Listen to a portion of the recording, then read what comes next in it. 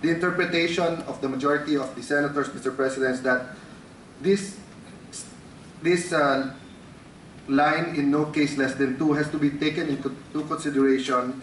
Section 9, which states that a committee which decides to conduct an inquiry may adopt internal rules of procedure for such inquiry subject to these rules. No? And the Blue Ribbon Committee rules, as approved by the Blue Ribbon Committee, says that the chairman plus 1 member or 2 members constitute a quorum.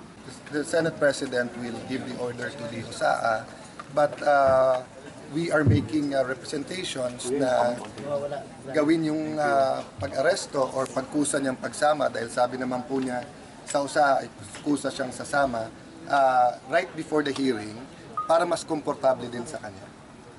So when did you decide? Sir, bukas pa? Malamang ganun na ang mangyari. What time, sir? Because basta't wala namang danger na mag-abscond or mawala, as I said, hindi naman namin siya pinaparusahan o hindi to penalty. Kung hindi, we are simply enforcing a Senate order, kapangyarihan ng Senado, na pag sinabing mag-attend ka ng isang hearing at isa kang witness, ay kailangan sumunod ka rin.